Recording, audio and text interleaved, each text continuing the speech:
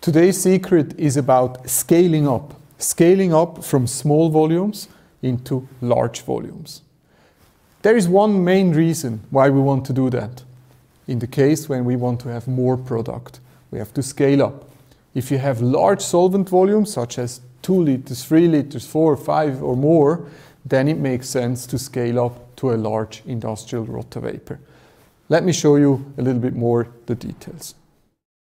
So the first question usually is, what happens to the parameter of the distillation I've done on the small roti? It's actually very simple. You can simply just copy and paste all the parameters such as vacuum or heating bath, chiller temperature, etc. to the industrial rotavapor. Now there is one parameter which is slightly different, which is the rotation speed. On the small roti we go to 280 and on the industrial we go to 150.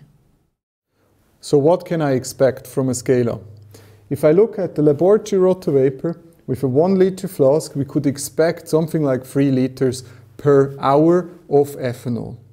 Now if we simply just move up to this flask and we leave everything else just the same, then we can expect about double.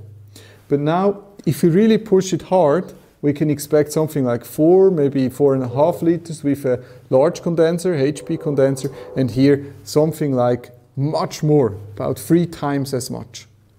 Now, the one difference we have is obviously fill level. The fill level here is about 500 milliliter, whereas here, if we tilt the flask, we have about 13 liters of solvent which fit into this flask. And that obviously, including or additionally with the heating power, adds a lot of performance. So we have talked about scaling up, going from the laboratory rotavapor to the industrial rotavapor. Now let's quickly talk about the other way. We can actually use the laboratory rotavapor to test applications before we actually purchase an industrial rotavapor. We can find behaviors such as foaming, what are the right temperatures, what is the right vacuum. We can already find out in here with the small rotavapor, and then you can transfer them to the industrial rotavapor.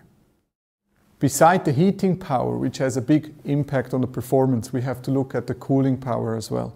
So both of these have a big impact. In addition, the difference between heating and cooling, which in the end means the delta T, has a big impact as well on the performance.